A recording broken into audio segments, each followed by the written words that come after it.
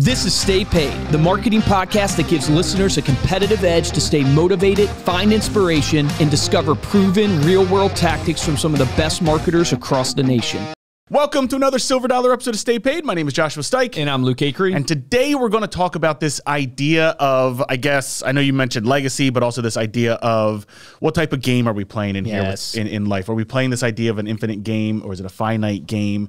And kind of some recent experiences that you had that sort of triggered this sort of thinking. So we said we have no bullet points. We're just going to riff and kind of talk about this idea for I said crack open the beer, but we're on 75 hard, so you can't have a beer. I have my core power milk, strawberry banana protein milk. Yeah, you know, trying to get my protein in. How are you doing on the 75 hard, by the way? I'm keeping up. I'm keeping up with the exercises. I've kind of, to be honest, I've dropped some of the stuff that you're no longer 75 hard. Nah, I'm not 75 hard. I'm doing the exercises. I'm doing the diet. I'm doing the no drinking. Like, I'm doing all of those things, but I'm not doing. You're not doing the reading.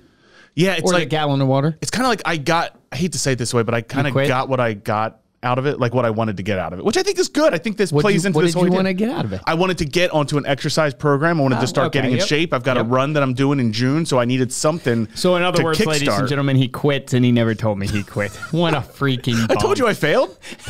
You told me you failed, but you told me you were starting again. Guys, we haven't done a podcast since then. This is drama on the podcast. I wonder how many other people in our chat group have actually quit and not said anything yet. I admitted to the chat group that I failed. You were the only honest person. We're 33 days in right at this point. Are you? Well, I think so. No, maybe today's the 34th day. And it is tough. It is like I told Megan, I've hit a wall of like, oh, wow, most of the diet things I do or challenges I do are 30-day challenges. And it's a lot different than a 75-day challenge. It really did. I mean, I'm not making excuses. It really did. I got what I wanted out of it, and I kind of came at peace. It's like, all right, my goal wasn't to see if I could do 75 hard. My goal was to just... You're too much of a realist or a person who's like, you're not going to do something just to do it. You need that, like Megan's that way too. She's like, you're just an idiot. No, if I would have went into this challenging myself to finish it, I would have a different mentality. I went into this saying, I need something extreme that's just going to get my butt in gear so I can lose some weight and get running. Now, I mean, it's definitely, I feel like, at the end of it, I hopefully will be in the best shape of my life. But anyways. It's kind of how I can't do, I mean, not to be tangential, but that's what it is. Kind of like the intermittent fasting isn't enough for me. I need a very strict diet because it's the only way I diet. Because for me, I'm doing intermittent fasting, and I told Megan, I said, I have to control how big I make the meal at the end of the day because I find myself eating more because I'm like, I'm so hungry and I can't be able to eat for 18 hours. Exactly. So, but anyway, speaking of 75 hard, this whole thing came out of this topic of the infinite game and finite game. Simon Sinek has an amazing book, amazing talks. You can YouTube this and Google it, but really is a game changer when you think about it perspective-wise. But I went to Barcelona, and the hardest thing about going to Barcelona was keeping the 75 hard because they're known for sangria. Dude, you can't drink alcohol. Around, man. Dude, you had to do the time changes. It sucked. It was terrible. When you got back, what time did you get home? You did your outdoor exercise? I got home at like 7:30, 8 o'clock, but I had to drive back from JFK in New York. And so I get home and it's later and I have to do an outside workout. But I at least was intelligent enough to know when I woke up in Barcelona, I have to go to the gym before the airport because my flight was early. So I woke up super early, did a exercise in the gym, and then... That's hardcore, man. It was crazy. But when I went to Barcelona, the thing that stood out to me, besides it's an amazing city, my first time over there, want to go back. It was incredible.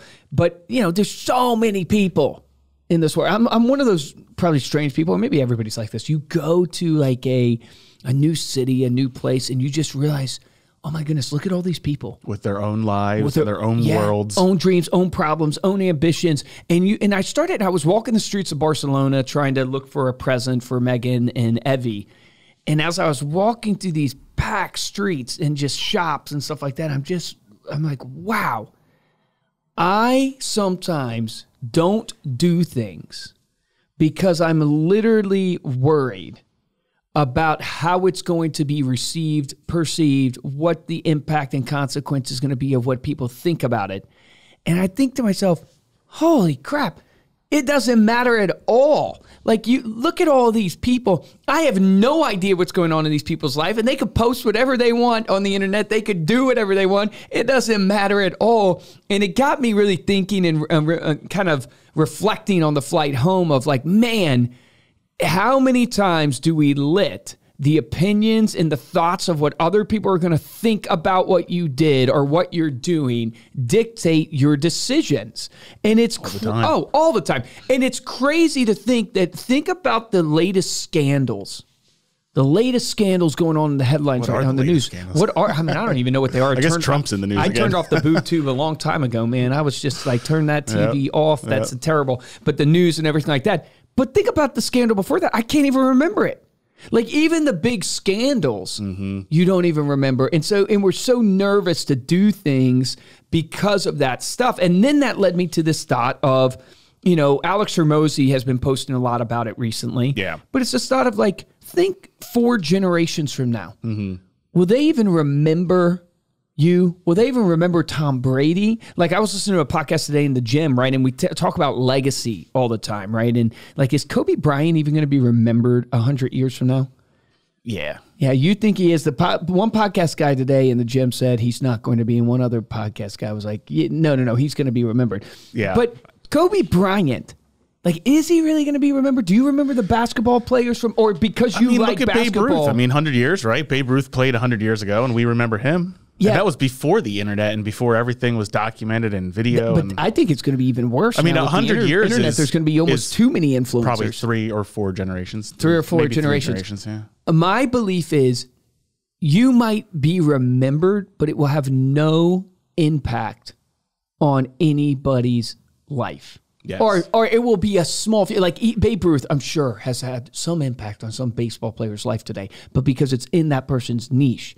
But the overall concept, it is one in a million that will have that type of, and maybe even greater odds than that, that will have that type of lasting legacy. Yeah. But like, if you think about the ones that actually have lasting legacies, the only things that transcend probably time is probably more religion, philosophy, theology, things that are greater outside of yourself, that type of idea. But anyways, this whole concept, not to get lost, Josh and I are going to have a philosophy podcast one day, but not to get lost in that. But the point basically making is that Simon Sinek, not Alex Hormozi, Simon Sinek talks about this concept called the finite game and the infinite game. Okay. And he says the biggest mistake people make in business is they don't understand the game they're playing. And when you fundamentally don't understand the game you're playing, you actually can't win the game, and you mess up and you actually do things wrong, quote unquote. And the concept here is that a finite game is the game we tend to most think we're playing. And you relate to that thinking of like baseball. Yeah. Baseball's a finite game because there's an outcome. Yeah. How's an outcome? There's rules to the game that you follow that dictate who won or who lost. 9 innings, whoever has the most scores at the end wins.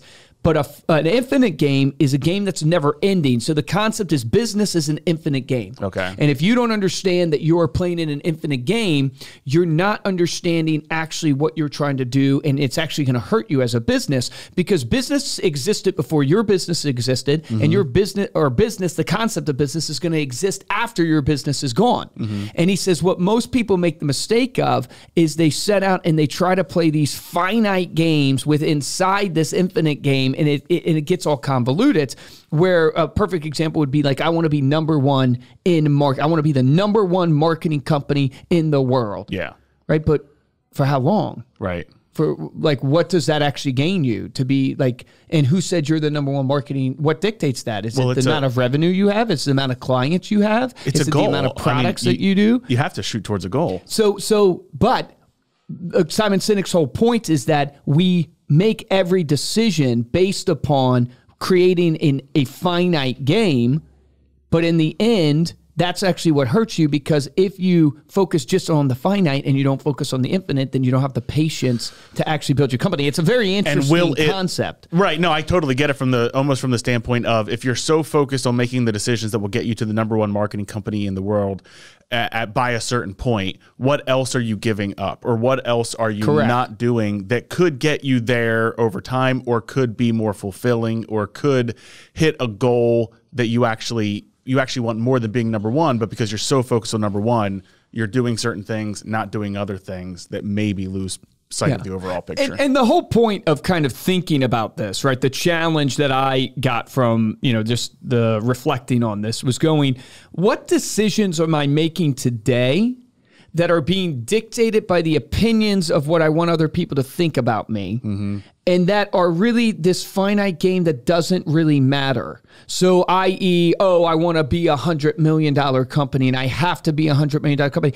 But if I'm a $100 million company making less money than I was making at $75 million, what am I even doing? All for the pride of going, I crossed the 100 million mark, and the amount of entrepreneurs and business people that can do it is so small. Yeah. And it's really hard because these conversations or these things are nuanced, because you could make an argument on both sides. This conversation in and of itself is sort of infinite, meaning there's no like final decision or conclusion where you'll walk out of and go, nope, this is now what I want to do. It's like, this is, people, we evolve, we change our minds, we think through things. Yeah. Well, he talks about like the greatest companies understand they're playing an infinite game.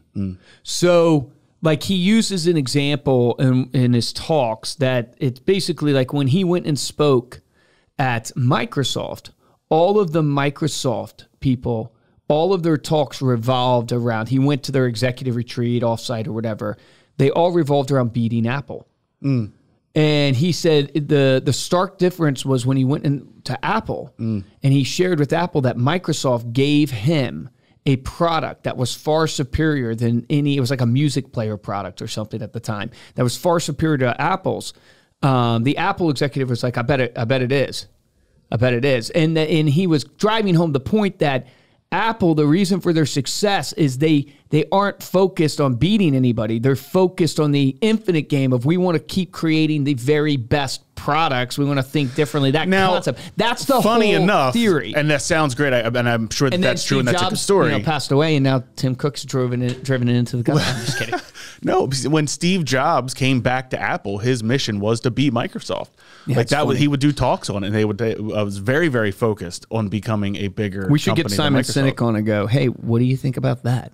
But I think that is another example of the infinite game, that, your goals can change and you can shift. Sometimes you might need that shorter term goal that you can lock onto, but at some point you do shift the thing. And I'm sure that Steve Jobs didn't have those same thoughts later in his life and in his career. I'm sure his thought process changed. Well, we're going to do in terms of what he's hopefully an episode on the 5 regrets of the dying, and then the 7 lessons from people who are dying. Because is that from the book? There's a book about it, which is really interesting, and then there's a bunch of kind of articles out there that you can read. But there's a lot of interesting takeaways. But it plays into this whole concept of the infinite game and what really matters. And we had a TikTok go viral, millions of views, and the TikTok was all about, hey, I'm in my 30s right now. If you're in your 20s and you're not where you want to be, that's okay. Yeah. Some days you're going to be thinking, hey, you're going to have to grind it out and you're going to be feeling lonely. And some days you're going to be on top of the world with your friends and you're exactly where you need to be. Yeah. That is the concept, that if you feel like you are constantly, oh my goodness, I'm not where I'm supposed to be, I'm not accomplishing this goal or whatever it is, it's like, realize, business, life, it's this infinite game. Now in life, you obviously have an ending, but in business and what you're building, you have to have patience. It's one of the keys to business. And there's not to me, I want to be like Jeff Bezos and think 10 years ahead. Right now, I'm barely thinking a couple quarters ahead, if that. I mean, maybe I'm thinking a year, if I'm being honest with myself, but he's thinking 10 years ahead. It's like, how many decisions do you make today that 5 years from now you'll be reaping the benefits? Yeah. And it's like, most of the time we don't make those decisions because we play in the finite. In theory, like I go, it's this year in 2023, I got to beat these revenue targets, and goals are good, but we tend to make our goals off of the opinions of what other people are thinking, or things that don't really add up to building something that's really successful. I need to do more studying. I need to study more. I don't know if you have Jeff Bezos' process when you say he's thinking or planning 10 years ahead. I need to see what's the practical application of that. Maybe we can even do an episode or think about this. I don't know when this is coming out, right? Yeah. But we're recording it on the 3rd of April or something like that. Literally right after the first quarter. Yeah. And the quarter's gone in a blink. And we have an IT roadmap and we have all this stuff. And I think to myself, my gosh, Luke, you're thinking in weeks when we're programming things with IT and you're doing sales strategies and you're thinking in weeks, and a quarter comes and goes in an instant. You need to be thinking hey, time is going to pass. It's not going to be the end of the world. If it takes you 6 months to get a project out, if that's the right project, focus on the longer term, not the shorter term. All right, the bigger picture. We won't share this with our IT team, will we? No, yeah. Yeah, I hope they don't listen to the podcast now. No, that was awesome. Thank you so much for listening. You can head on over to staypaidpodcast.com for the show notes and the video of this episode. If you're like this episode and want to support the show, 2 ways we ask you to do it. First is head on over to Apple Podcasts, drop us a 5-star review along with a rating, and we will, or along with a comment, we'll read it here on the show. And the best way to show your support is to share this episode with a friend. Please let us know what you think. Make sure to go over to YouTube, drop your comments in there in terms of this idea of, are you living in the infinite? Are you living in a finite game? Kind of where your space is and what your take on it as well. I don't know. Speaking of the news, I don't know if you saw the news the other day, but there was this story that came out. These 2 robbers were robbing a liquor store, right? So the one robber, they had footage, held up a bottle and asked the other robber, "Is this whiskey?" And the other robber said, "Not as whiskey as robbing a bank." Oh my gosh. You got the real the live clap there. Yeah, that was good. Well done. If you want to get a hold of me or Luke, you can email us at podcast@remindermedia.com, or you can find us on Instagram. We are at Stay Paid Podcast. And like Luke mentioned, you can find us on TikTok as well. We're at StayPaid_podcast. There. For this episode of Stay Paid, I'm Joshua Stike. Guys, I'm Luke Acree, and I need some whiskey. I'm drifting in the infinite right now. No, it's the 75 hard. No, seriously, my action item for all of you right now is to think to yourself, the tangible is 2, I think, things. One is, are you making decisions and dictating the journey and the direction of your life and your business based upon the opinions of others? Or is it really based upon what you're trying to achieve? And stop worrying about what people think, because most of the time, unless you're Babe Ruth, people won't remember you a generation from now. Not to be funny. But then the second thing I think that's really, really tangible is, do you have the right amount of patience in your business? And are you thinking big enough? Are you thinking infinitely? You're not thinking in a finite mentality. You're thinking in a business that you want to last 100 years. One of the most powerful things that Josh and I changed in our business is every all-staff meeting, we were talking about a $100 million company, and we shifted it to going, we want to be a company that lasts 100 years.